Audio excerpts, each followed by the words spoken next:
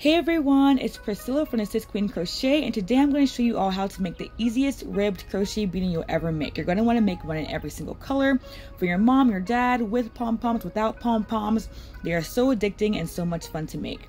And also you can find me at the Sis Queen Crochet on Facebook, Instagram, TikTok, YouTube, every social media that you enjoy, so make sure to check me out. And also in the description there are timestamps for every single part of this video if you want to skip to a certain part. So without further ado, get your favorite worsted weight yarn, 5.5mm hook, and let's get into it. So what you'll need to make this super easy crochet beanie is an I9 or 5.5mm crochet hook, scissors, of course, a darning needle to sew in your ends and to sew up the top of the beanie. Measuring tape is optional. And you will need a medium 4 weight yarn. I am using Red Heart Super Saver yarn, one of my favorites, in Patty Green. All of the stitches and techniques that you need to know are all listed in the description of this video, with video tutorials for each of them as well. But the basics is a slip knot, a slip stitch, a chain, and a half double crochet are all the stitches that we are going to be using today. So to start off our pattern, we are going to start off with a slip knot. So make a little loop, get the short yarn back. All right, so I'll start off with a slip knot. Then we are going to chain 46 chains. In case you don't know a chain, wrap the yarn around your hook and then pull it through the loop on your hook. Once again, all the tutorials are in the description of this video.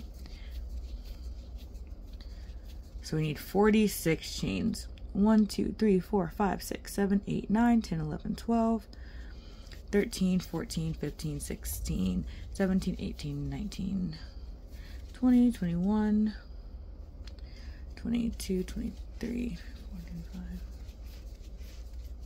9,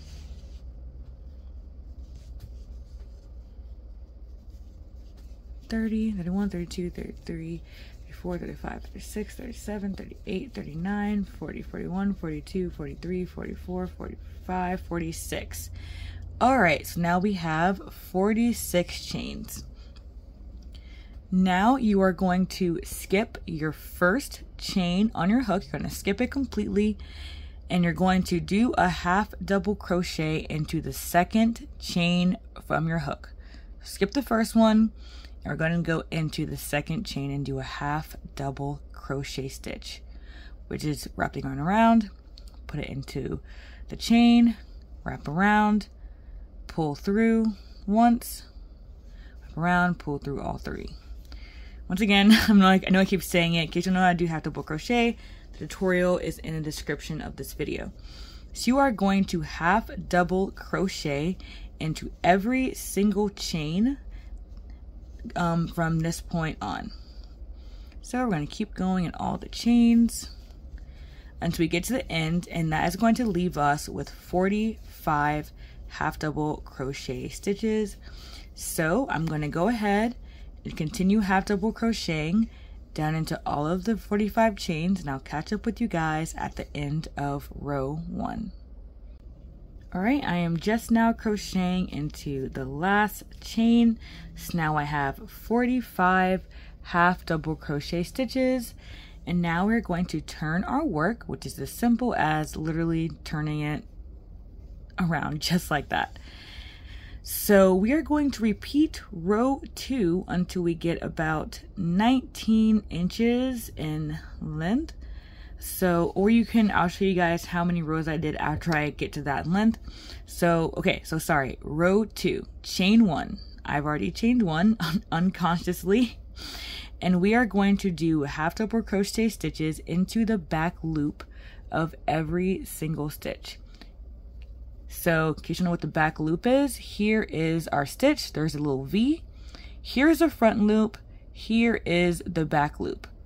Going to put your hook into, instead of going underneath both, you're only going to go into the back loop. So front loop, back loop, and do a half double crochet stitch. So you guys one more time. So here's our next stitch.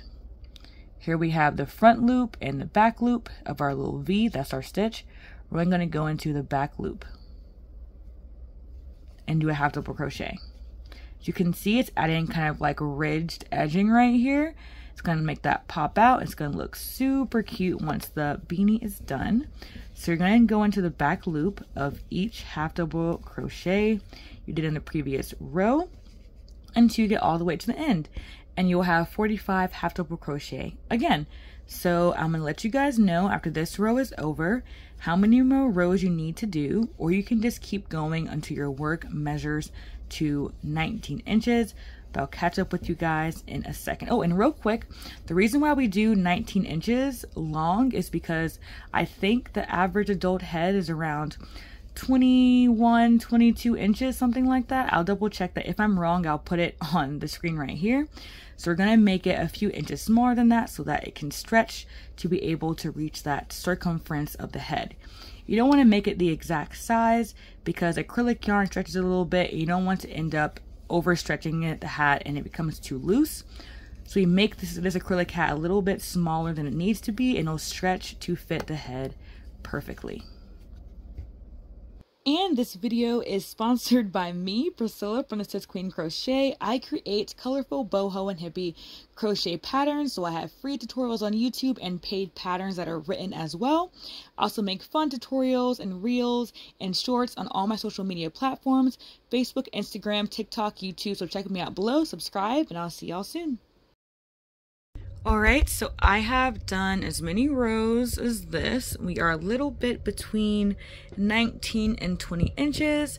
I'm going to stop here. Let me count how many rows I am and tell you guys how many rows. I don't know why I said it like that, how many rows I am. Show you guys how many rows I am at. So I have done 43 rows of half double crochet in the back loop, and that should be around how many you need to get an average adult head size. Obviously, if the head is smaller or bigger, you are free to add on more rows. I would say to just make it about 2 to 3 inches smaller than it needs to be because acrylic yarn will stretch.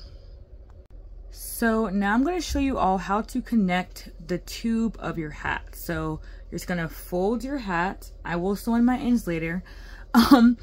Also, obviously, if you have ends, go ahead and sew them in now. Save yourself some time if you use multiple colors. But I'm going to show you guys how to connect this and make it into a tube.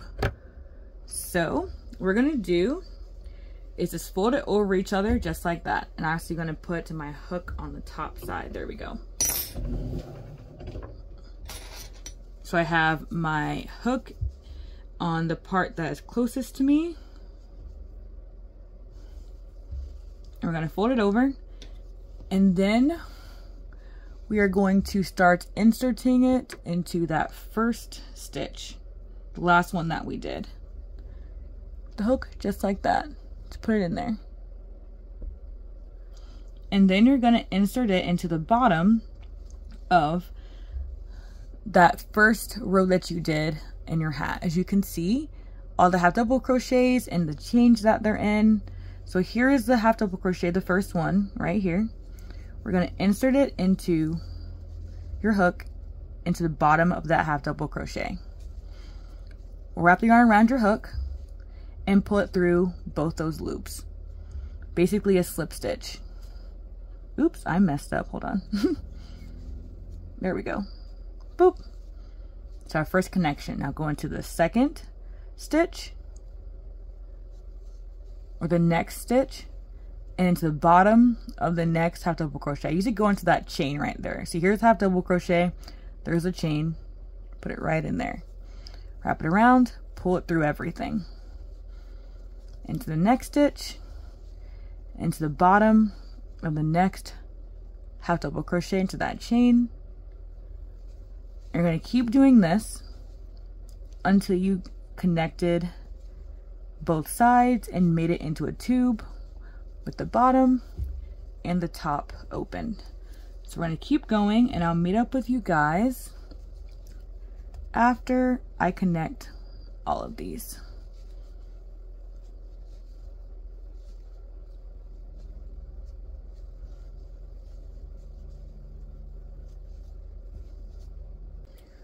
All right, so then I'm on my last sewing, not sewing, slip stitching, the last stitch. All right, so after you slip stitch the final one to connect the sides, you're going to fasten off your work. Cut the end off, not AKA, sorry. And then I like to wrap it around my hook and then pull it through and then tighten it. That's how I fasten off. So now we are going to get the last yarn that we used. I have two. I'm just going to use one. And we are going to kind of have, I'm actually going to use my green yarn, just kidding. We're going to kind of get a long string and fold it in half. And then kind of have about, I would say have around 2 feet. This is probably longer than that length. As it's folded in half, about 2 feet long. I'm going to cut it. And I'm going to put this on my darning needle. Kind of want to have a long tail to sew up the top. So I'm going to put that through and have it in the middle, just like that, and then tie this in together. And this is what we're going to use to sew up the top of the hat. People like sometimes use one string. I like using two for that extra sturdiness. You don't want the top of your hat to come apart one day. All right, so now we're going to get our hat and we're going to sew the top together. So make sure that your hat is inside out and you're at the top of your hat and that it's inside out. All right, so now we are going to start sewing the top together. So as you can see, there is rows of every single half double crochet, 1 row, 2 rows. We're going to be going in and out of these rows all the way around, and we're going to pull it tight at the end and sew it a few more times. So I'm going to start off putting it into a row, half double crochet, like at the top around like here. Top of the row, gonna put it in. Now don't pull it all the way through yet. So pull, pull, pull until you get to almost the end knot. Here's the end. Before I pull it all the way through, I'm just gonna put my needle through that. There's a knot, there's the 2 strands, just so that this stays in one place, so that when I pull the top of the string at the top of the hat, the end doesn't like slide through the rows. Just put it through that and then just pull it tight. So just make sure that this stays in place. You don't want this to be moving in and out of your top of your hat. Hope that makes sense. And now after you went in, that was that row. We're going to go to the next row and at the top of it, and we're going to put it towards us. Just like this. And then we're going to go to the next row and then go the opposite direction. Then the next row, this direction. And we're going to keep doing this in and out, all the way around the top of the hat in every row. If you start running out of sewing string, just pull a little bit and I'll give you some more. So we're going to go in and out of every single row at the top of our hat. So this is so that we can, did I skip a row? I don't know. It's okay if you skip 1 or 2 rows. No one's going to know. So it's going to go in and out. I know I keep saying it on the way around until we get back to this. So I'll meet up with you guys when we get back to the beginning of where we started. So you don't got to hear me continually say in and out as I go all the way around. So I'll meet up with you guys when we go all the way around the hat. All right, so I've gone all the way around the top. I'm gonna put it right through here. And now, after I went all around, I'm just gonna pull it tight. Look at that. Look at that magic.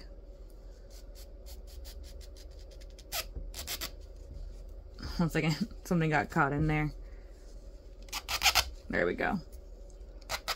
Yours should be easier than this. Not sure what I did.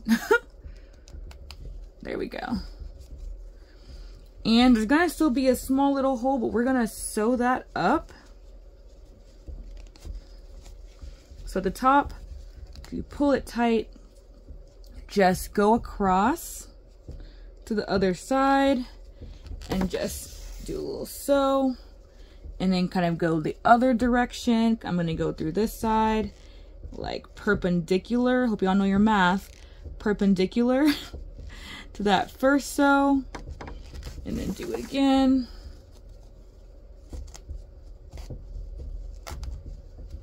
Just going to do that a few times on diagonal just to make sure that this is secure. So do like a star basically of sewing.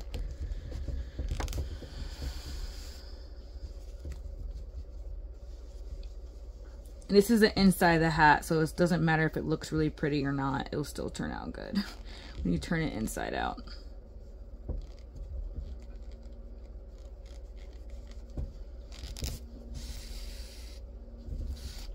Alright. Gonna feel through and make sure that I don't feel a hole. If I do, I'm gonna keep sewing. That's pretty tight. See, my finger's not coming through, so I know that we're good. I'm just gonna make a knot, and then I'm going to sew in this end so it doesn't come out. Just gonna choose a side. Here's some green, so I'm just gonna weave in this end on the inside of the hat.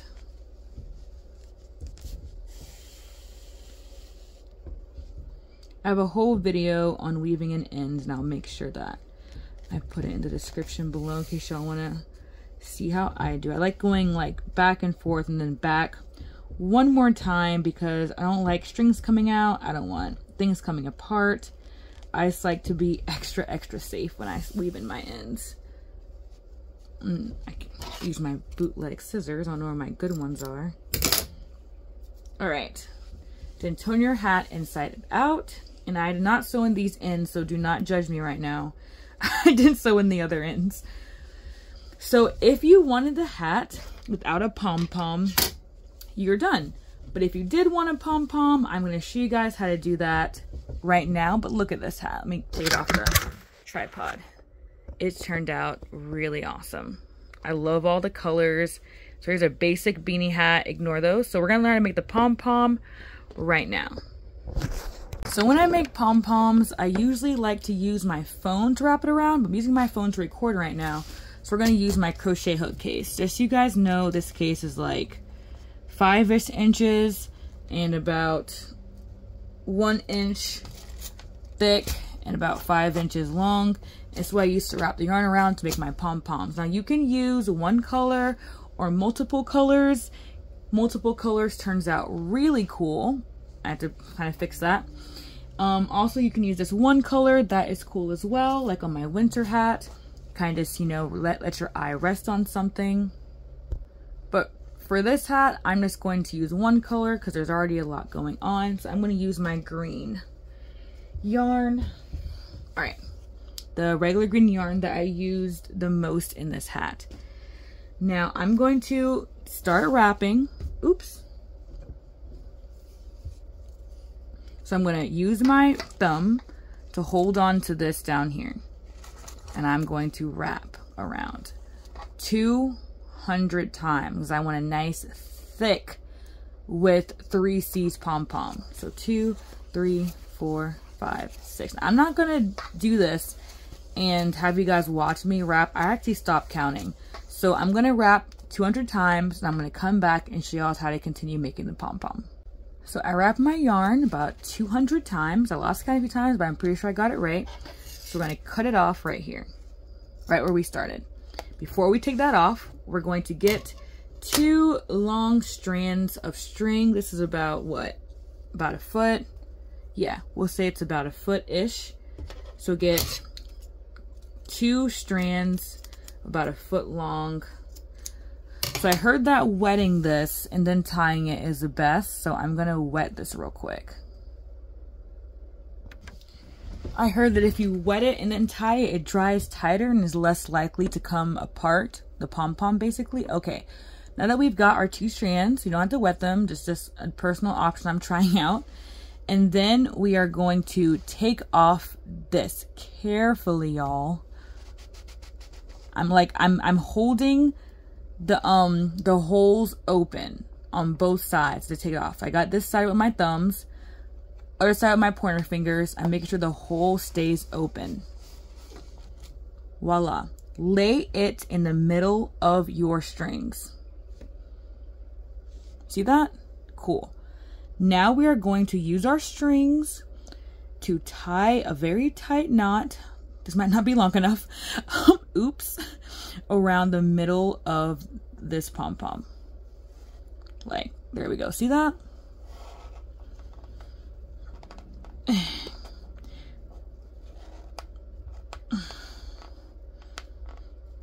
It's my finger.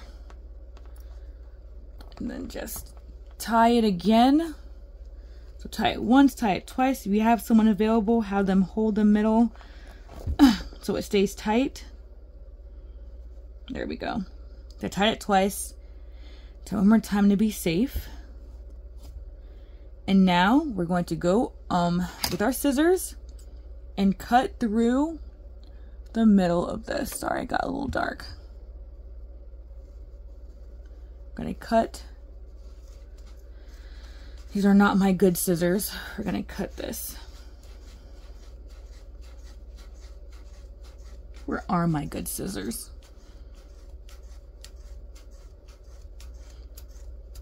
We're just cutting through and having all this. So it looks like a lot right now, but don't worry. We are going to shape this afterwards. So go through one side. You might miss some. It's okay. You'll probably catch them later. Fluff it out. And then we're going to do the other side. Just right through the middle.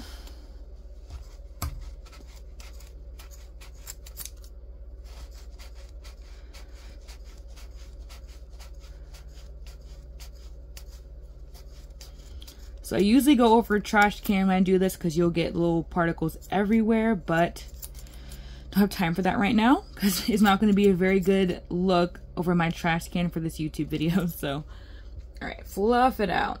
All right. Now we are going to start cutting this down and shaping it. So I'm just going to start cutting it around, trying to get the perfect. Actually, I'm going to go find my good scissors. I'll be right back. All right, so I found better scissors, and also, guys, I'm holding on to the strands that I used to tie this with. You don't want to lose these strands you used to tie the thing with. So I kind of want to cut it until it starts shaping into a nice little smaller sphere. The less you cut, the better as you go. So you're not actually cutting off too much. These scissors still are not amazing, but it's better than the black ones.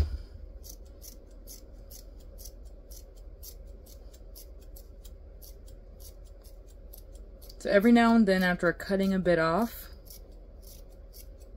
I like to just hold it upright. Oops.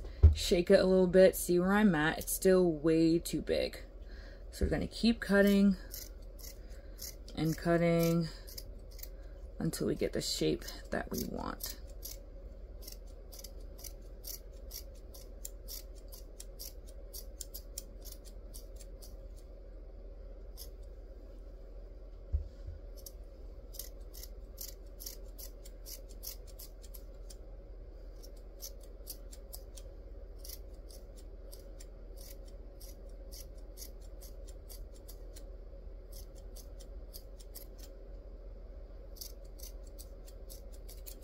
So I found my even better scissors because those were just not cutting it.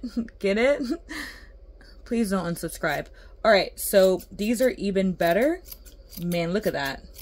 Having good scissors is so freaking important, y'all. It, you know, takes like between, it cuts off time, you know. You want to cut a pom-pom for 1 hour or 5 minutes, like you choose. So these are really good. Okay, I'm gonna come back again as I continue shaping this pom-pom.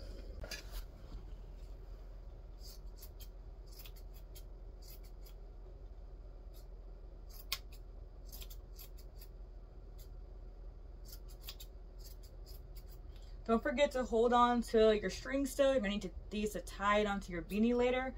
But as you can see, I'm kind of just turning turning it every now and then and shaking it as I continue to shape it. So turn it, cut, shape, and keep turning it as you go. The more you cut it down, the less flip-floppy it is going to look, y'all.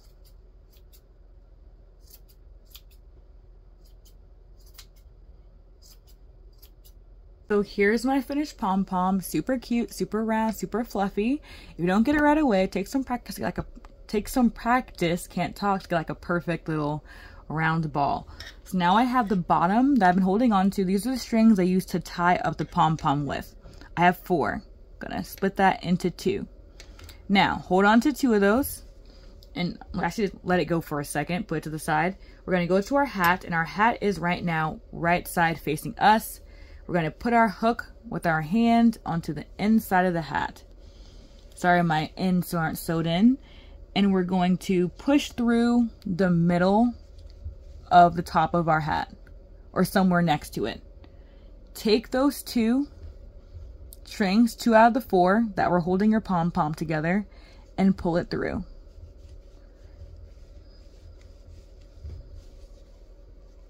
And now we're going to go somewhere near where we just poked it in at, not the same exact hole, but somewhere else at the top of the brim, still close to the middle. And we're going to take the other 2 strands of the bottom of the pom pom and pull those through.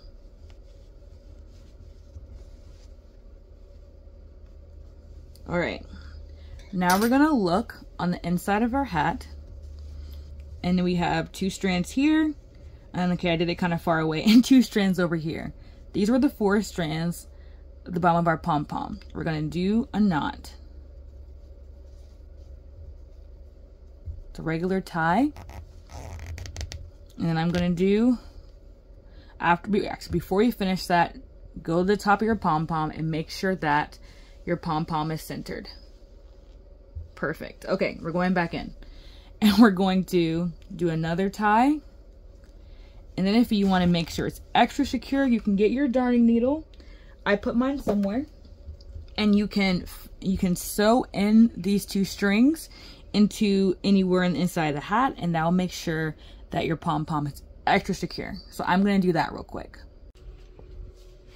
All right, so I have officially sewed in my ends. Oh my gosh, it's so cute. Let's try it on and see how it looks. So the hat turned out really awesome. It is so cute. I love all the greens and the pom pom. And if you guys love the tutorial, make sure to like, subscribe, and comment. And yeah, look at that, so awesome. Want to watch something else really cool? Check out this video next. Have an awesome day, my crochet kings and queens.